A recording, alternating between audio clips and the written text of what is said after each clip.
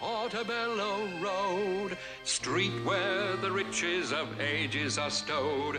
Anything and everything a chap can unload is sold off the barrow in Portobello Road. You'll find what you want in the... Hello my fellow YouTubers and subscribers, and welcome to my latest movie review, where today I review Bedknobs and Broomsticks, directed by Robert Stevenson and Ward Kimbell. So, Bedknobs and Broomsticks, this is a Disney movie. It's kind of half live action, half animation, and it's a family adventure film. And the reason for this review is to commemorate Angela Lansbury. Angela Lansbury is the main star of the film, and she, a few days ago, sadly passed away at the age of 96. This movie was released originally in 1971. Although it did have a re-release in 1979, and it has had various edits which have affected whichever version you watch of this film. I watched the cut that was on Disney+, so my review is based on that one, which is the 2-hour cut. So, the story of this film is as follows. An apprentice witch, 3 kids, and a cynical magician conman search for the missing component to a magic spell to be used in the defense of Britain in World War II. So, Bedknobs and Broomsticks. This is a great movie. It's great fun. Yeah, I wouldn't call this film a masterpiece, but it's certainly a incredibly fun and entertaining ride. There's no question about it that this film really is just a ton of fun to watch. It's such a heartwarming film, which is really ironic considering the fact that we do actually see the Nazis in this film. It's set during World War II, so during quite a bleak and difficult time. But yeah, they were able to bring as much heart into this as they could. So that is something to be commemorated. The fact that the story is quite simple, it is quite fun, but it is very entertaining. And I think that the adventure, the idea of this bed that can transport them anywhere it's just fun. You know, it makes for a great fun premise because you can literally take the story anywhere and go in any direction. The fact that this film is so simple, it really works. And you believe the characters, you believe the journeys they're on, and you grow to care for them. And I think what's especially great is the bond that Angela Lansbury's character has with the children. Yeah, she plays Miss Price, who is a trainee witch who wants to complete her training, but the course was closed down because there are some missing pages of a book, so there is insufficient material to continue the course. So sadly, she was let go from the course was dropped. And the movie sees her go on this journey to find the missing pieces and work out the puzzles and work out the spells and try to remember everything she's been taught. And she meets with a professor known as Professor Brown. He is kind of disgraced, I guess, because his course is kind of collapsed, so he's not able to sort of teach her anything else.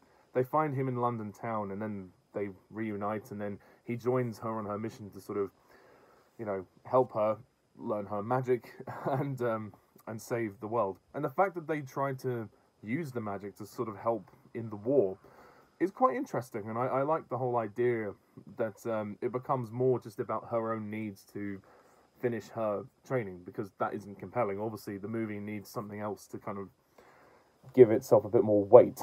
And I think the rapport that develops between Angela Lansbury and David Tomlinson, who plays Brown, is very good. And I guess towards the end there is that element of romance.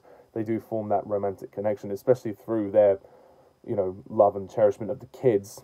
But I really like David Tomlinson's character. He's a really fun character to watch. He's not necessarily a comedic character straight up, but he is fun to watch, and I think that he brings a lot of heart and warmth and joy to the film. Speaking of heart and joy, we also have the 3 children that are in the film. They're not the greatest actors, I do admit. I mean, they are young, so I do give certain leniency to child actors. But I thought they did a good job, considering they had to sort of put on Cockney accents. I don't think the accents sound completely genuine, and I do believe they are trying to put them on. But to be fair, for a first attempt, it's not too bad. You can kind of see how they all interact with each other. I would have liked the film to go more into their dynamic and sort of see them sort of a bit more dysfunctional in the beginning and then gradually become more functional through Miss Price's care and through the adventure. Because from the beginning to the end, the kids don't really change. They are just kind of there. So I would have preferred if the movie took the time to kind of develop a little bit more of a dysfunction with the children so that she would have to fix that. And again, through the magic, they all learn to bond. That would be what I would do. But, you know, in terms of the performances, they are pretty decent. Ian Weighill as Charlie, Cindy O'Callaghan as Carrie, and Roy Snott as Paul. They are fun, and they do have some funny lines, I must admit. There are moments when they did make me laugh, especially Paul when he's talking about the bedknob. Yeah. So, I don't know if it was intentionally meant to be an innuendo, but it did actually make me laugh, I must admit. And David Tomlinson and Angela Lansbury, they are fantastic in this film. They steal the show. I will admit, though, even though they're great singers, the songs in this movie, they're not that great. I mean, they're fine, but they're not, standout. The only one that I can really remember is Portobello Road. Also, when we go into kind of the animation land of the film, that is great, and I love the animation. I think it's fantastic, very colourful, loads of colourful creatures and everything.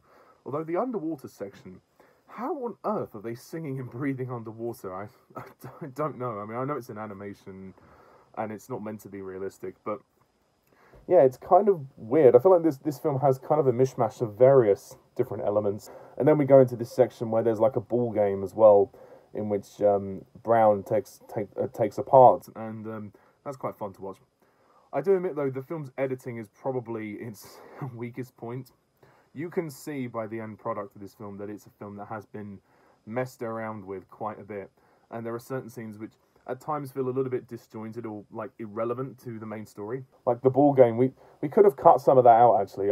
Even though it's entertaining, I do feel like some of the ball game stuff is a little bit unnecessary. There's certain elements of this film. There are sections, small sections, which do start to slow down a bit. I don't think it has the tightest pace, and I do think at points it does feel like we are kind of just meandering from one set piece to the next, and with a basic premise that is still entertaining. But I'm just like, come on, movie, just kind of get to the point now. It's the second act of the film is definitely the weakest one. Even the number that takes place in London, Portobello Road, I like the song, but the dance, instrumental dance piece goes on for ages. It goes on for a really long time, and at points I do kind of tune out with this film. I go in and out with how much I enjoy this film. But overall, it is good, and I can see what they were trying to do. And again, like I said, the whole fantasy aspect is really good, and the fact that she is a witch, she's a trainee witch, I think that's a cool idea. We've got some other great people in this film. Like, we've even got Bruce Forsyth in this film. Bruce Forsyth, incredibly famous man from England. He used to be the host of Strictly Come Dancing. This show is still going on, obviously, but sadly he passed away a few years ago. He's good in the film. He plays Swinburne. We've also got Roddy McDowell, who's known for Planet of the Apes. He's in this film, and he plays Mr. Jelk. So yeah, there's some big names here. And then the third act of the film is very much populated by the Nazis. They kind of just turn up and they cause this raid. I'm not exactly sure why. I suppose they're just looking and hunting for English soldiers. But even so, it does feel a little bit abrupt and a bit random that they just turn up. And again, that's what I'm saying about the editing. It feels like there are certain scenes that maybe come out of nowhere and feel a little disjointed. Don't quite work as well as it should. Like with the film Mary Poppins, because Robert Stevenson directed that. Mary Poppins flowed very consistently. The narrative was clear, it was concise. Even though it was a long film, it was paced really well. And when they made the jump to the animation land, it felt natural. This one didn't feel quite as natural, but it was still charming enough that you didn't really care. You could still kind of enjoy the visuals and enjoy the splendor that is on screen. It is a splendid film, and it really is heartwarming.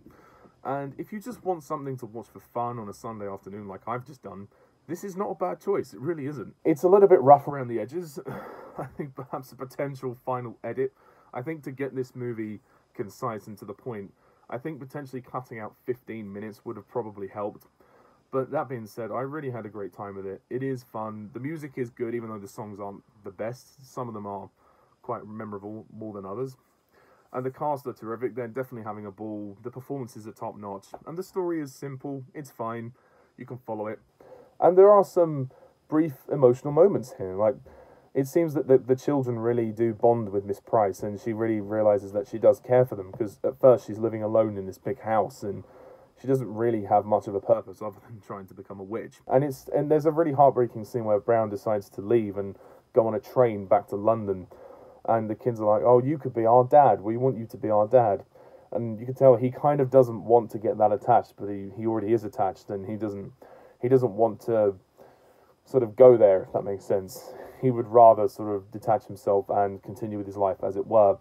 But then he makes the decision to go back and help them, which is very noble. So overall, I think Bedknobs and Broomsticks is a good film. It's very solidly done. It, again, a little bit rough around the edges. It has its minor issues. But overall, I think this is solid fun. So I'm going to score Bedknobs and Broomsticks an 8 out of 10. Portobello Road, street where the riches of ages are stowed.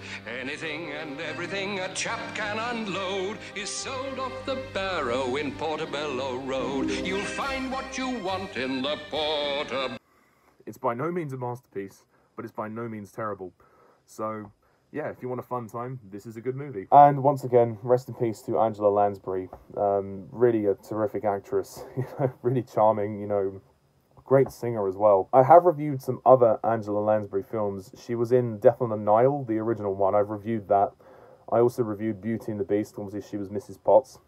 But I am going to review one more film, which I would like to talk about, which features Angela Lansbury. It's not a classic or anything, but it's a film that I watched during my childhood, and that is Nanny McPhee. The original Nanny McPhee. I'm going to review that because she's in it, and because I'd like to talk about it. And I'll probably review the sequel to it as well at some stage. So yeah, thank you for watching this review. Please like and comment down below. Please hit the subscribe button for more content like this. And what do you think of this film?